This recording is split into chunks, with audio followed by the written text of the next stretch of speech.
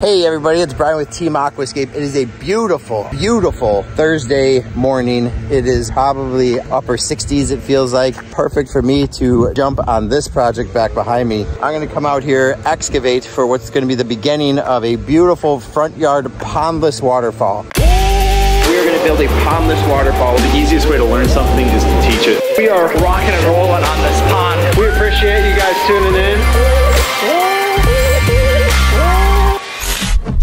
Her biggest request is that it looks like it's been here forever. It looks good whether it's running or not running. So rock work is gonna be really, really important. She wants it to look just immaculate. She's gonna take over with the landscaping. She's obviously got a green thumb because this wildflower bed in front of the house is incredible. She does have a pond in the back. Pond Chris built a few years ago. It looks gorgeous, it's spotless, and she wants just a taste of water in the front yard. And the way I described it to her is bird loving. She's looking for a little bit more width, not crazy amounts of water flow, really gentle, just interactive for birds and wildlife. Butterfly loving is probably even a better way. So let me show you what we're doing real quick and we'll get started. So our biggest obstacle are gonna be roots from this guy right here. We got a river birch here. They tend to put out a lot of roots and some thick roots at times too. The other thing we've got is a buried Comcast line. They're almost 100% positive that there's no cable TV running through here. They think it's dog fence. I'm just not sure that the utility locators mark dog fence. I think they mark cable TV line. So I've gone ahead and started digging. I didn't see anything yet. I'm going to continue to hand dig, see if I can't locate that, because I would really like to put my reservoir right there. We have a 9-block reservoir going in, and at 30 gallons a block, that'll give us 270, almost 300 gallons of water, which is perfect. They didn't want to do something totally winter running, just enough that they didn't have to add water all the time. They have no problem bringing a garden hose out here and occasionally topping it off. And if it needs to run dry, so be it, because they want it beautiful when it's dry or wet. And so the rock, again, that rock work is going to be really important as we come in through here. Not worried about building it up at all. In fact, to keep with the more natural look, which I'm so glad she's on the same page with me, really don't bring it up any higher than the height of the driveway back there. A slight berm would be okay, but we're talking inches, not feet. 12 inches tall over in here would look out of place, and so I want to really just kind of make it look like it's been here forever, and the driveway height was set based off of an existing waterfall kind of coming through what looks to be a natural wetland back over and through here. So we're gonna go ahead and get started. My goal today is, because I'm by myself, is really just to kind of get the reservoir in. Our rocks are gonna show up. We'll get those rocks unloaded, get those things staged where I can get to them relatively easy, and then tomorrow finish this baby up. Wish me luck. Here I go.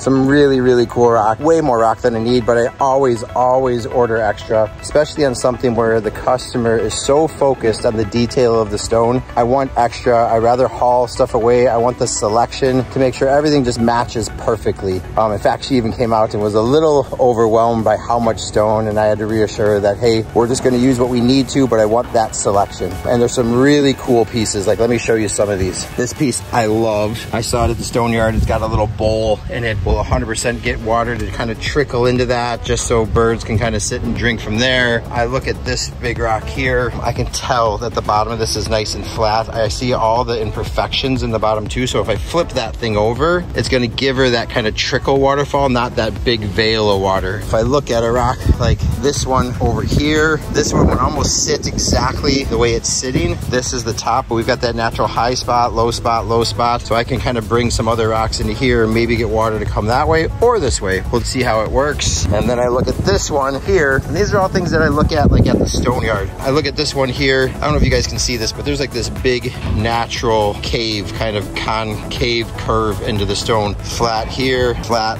on the top. That all in itself is a waterfall. I just set that all by itself. Water will look like it kind of eroded away that curve into the stone. And then some of these big guys, of course, are way out of scale, but I always sink them down like a third of the way down. So I've got the selection I need with the big ones. Some accent boulders can go on the back side into the wildflower area there and help tie it all together. We will probably haul away at least 2 of these pallets. And then this stuff over here is really just for fill. We'll probably haul away 50% of that stuff. So there's the footprint of the reservoir. That gives me 3 blocks going this way, 3 blocks going that way. So again, 9 total full aqua blocks, roughly about 300 gallons of water. A new French drain was put in right through here. So I'm gonna set the top of my reservoir probably a good 6 inches lower than that grade there. If there's extra water, allowing this to actually accept some of that extra water. We'll have to do some tricks with the edges to make sure we don't get all kinds of soil runoff and that kind of stuff in there. But if Mother Nature can occasionally top this off during a heavy rain, great. The width of it too, going this way rather than long this way, allows for that wider waterfall kind of coming in. Maybe do a split, maybe do this, maybe do that. I don't know, just it gives me a lot more flexibility with the width. The key is gonna be blending this rock right in with that rock and then swinging some rock out in this way without it looking too rocky. So here we go, next step, dig, dig, dig.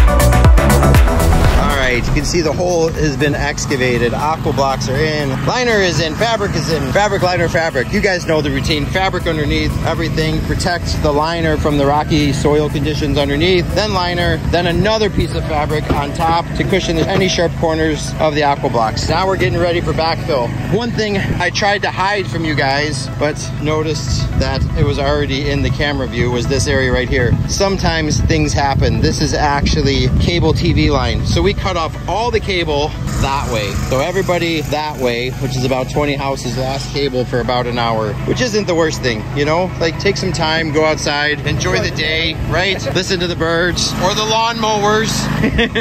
Okay, so now we're ready to backfill. We've got our 9 aqua blocks in here. We're gonna backfill this side, then we're gonna backfill this side, then we'll do the other sides, and then we get to start building a beautiful looking waterfall. Here we go.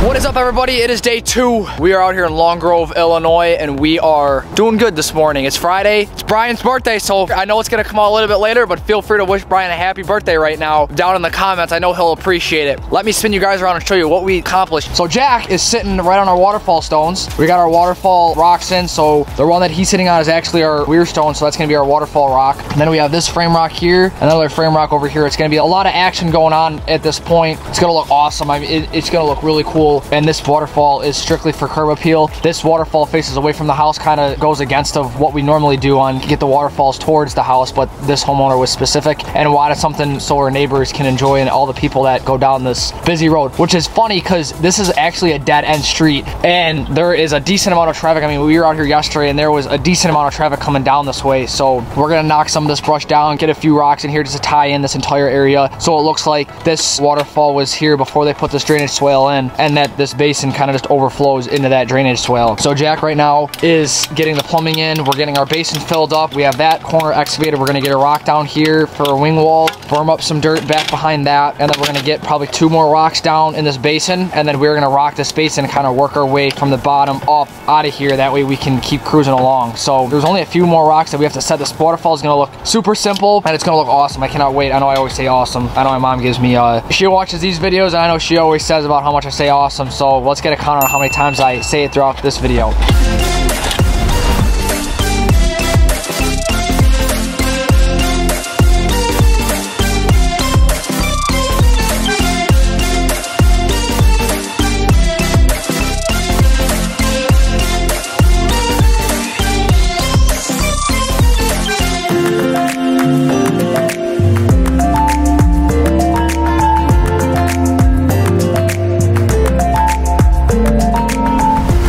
Jack, explain to me what you're doing. We got a little bit more stuff done since the last time I checked in with you guys. We got our entire basin rocked in. This is all done. We got our light in, we got our pump in, our plumbing in. Everything is checked off our list basin wise. We moved up here into our waterfalls. So what we did up here is, considering that she didn't want such a big pooling area and such a big berm on top, we have to be very subtle, so we can't really have a super tall rocks. So we're only working with 2 waterfalls right here, and who wants to see 2 waterfalls? That's just boring. We want to have more water, and so that's exactly what we did. So we're gonna have our top pooling area is gonna be up here. It's not gonna be very big. It's only gonna be maybe like a foot by a foot, maybe a little bit bigger, but water's gonna pool up and well in this area, flowing off this rock, dumping into here, and then flowing over this rock here. What we also did is back here, if you look at this, and there's a nub back here, and one of our plan of attack is we set it level with the rock that I'm sitting on right now, so that way when the water wells up, it's gonna split over this rock and this rock here. So we're gonna take another rock, we're gonna get it choked up into here, and that way we can dictate how much water flows down into this area here. Now you guys might wonder, how the heck are we gonna do that? What we're gonna do is we're gonna grab another rock. We have one rock over there, we're gonna dig it down, and we're gonna have it come down into this area here. So we're gonna get pretty much the top of that rock sitting right here at this height. So that way we can get a bunch of water welling up into this area, and then coming down into this area, crashing, dumping, and that way you can see this waterfall from the street, and that's where our viewing area is from. Like I mentioned earlier, this waterfall is purely for curb appeal, and so they want all their neighbors to see it. And the mailman. And the mailman. Don't forget the mailman. Or the Amazon delivery guy, you know, because Amazon's pretty big. So we're gonna have a nice waterfall come down here, splitting around this rock here, and it does look, you guys might not notice it, but for us, we notice that this rock is super tall. I mean, we don't like to have more than a couple inches of our frame rock sticking above our waterfall rock, and so what we're gonna do to disguise that is we're gonna set a big rock that's gonna be pretty big in size, and it's gonna scale it down. It's gonna sit back behind here, choking down this waterfall, and that's gonna be feeding this waterfall here. So hopefully I explained it pretty well. I know it's kind of hard for you guys to envision it right now with no rocks in there, but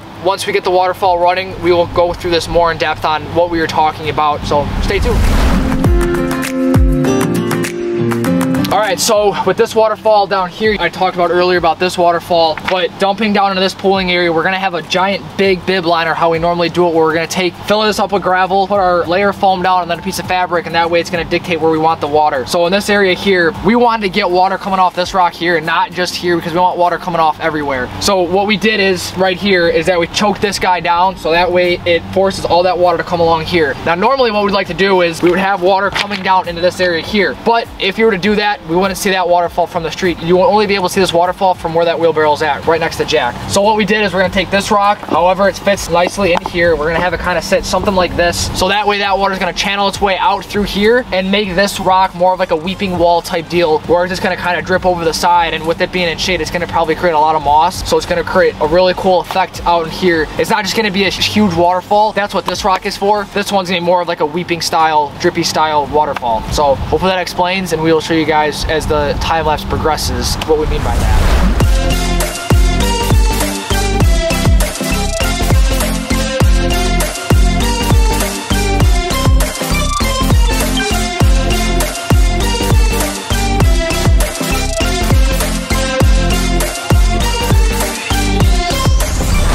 It's kind of go time. We are slapping the final rocks up in our spillway up top. We got our spillway in, pipe is connected, pipe is ran. We are sent some retaining wall stones. Brian is coming back behind us furiously, and he is doing all of our bibs, which is really nice because it's kind of time consuming, and it's nice. We can put that to bed and not worry about that, so it's turned out awesome. We got all our waterfall rocks in. So what I was talking about earlier, see how we have this rock? This rock is framing out this waterfall here and this waterfall. So there's going to be a little bit of a chunk coming down. There's going to be a bunch of water, like a ribbon style waterfall coming into this pooling area here. So as you guys can tell now, that rock doesn't look so far out of proportionate, considering that there's that rock there, and then you have that big flat one back behind it that scales it all down. So we are on go mode, and we're doing good. So stay tuned, and we should be finishing up pretty soon.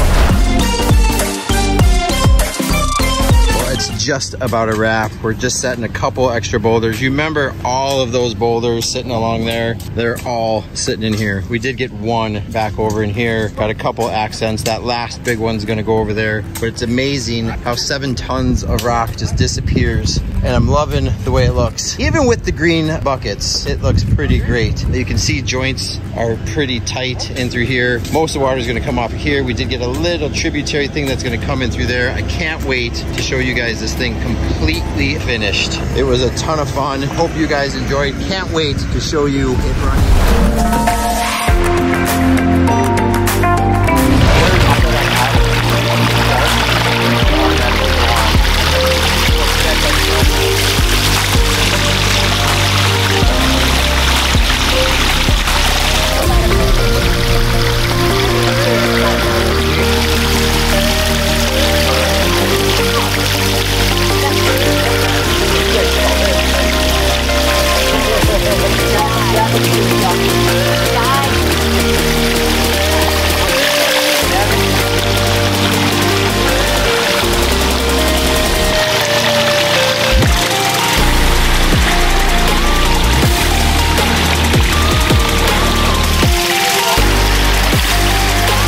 Well, we are finally done with this project. It took us a total of 50 to 55 man hours on this project to wrap this thing up. Let me spin you guys around like I always say and show you guys what we accomplished. So, as you guys can tell, we came in here, all it is was a drainage swale. All this grass extended all the way from over here, all the way through to the end of the driveway, all the way over there. So we came in, we're at 7 tons of stone, a 2 to 5 pump, and this pump's only running on 3,000 gallons right now. The customer said that was the perfect, they didn't want to go any more or any less, so we kept it at this. I love this drippy effect coming off this rock over here, but this system has 3 3-watt lights, a 300-gallon reservoir, 60-watt transformer, and a 2 to 5 pump, and that's about it, and a 12-inch spillway sitting up top feeding this pondless waterfall. So super simple. This is one of the smallest pumps that we've used all year, a 2 to 5 pump, and like I said earlier, it's only running on 3,000 gallons per hour. So it turned out amazing. I love the drippy effect, like I said earlier, and I love how you're getting 2 waterfalls off this big wide stone here. So it looks awesome. Unfortunately, we weren't able to get any water coming off this here, but you can't even tell that there was supposed to be a waterfall there unless I pointed out to you guys earlier in the video. So it turned out awesome. Really love how this turned out. Pretty much only a day and a half it took us to do this. Yesterday, Brian was out here digging the reservoir, doing some minor things, and then the rest of us came out here and buttoned this feature up. So Drew did an amazing job. Jack did an amazing job like always. As you guys know, please like, comment, and subscribe this video, and please don't forget to come back on every Tuesdays, Thursdays, and Sundays for a Team Aquascape video, so you can see my face, Jack's face, the birthday boy Brian's face, Dan, Luis, Chris Z, and Udi. So hopefully you guys have a good day. Goodbye.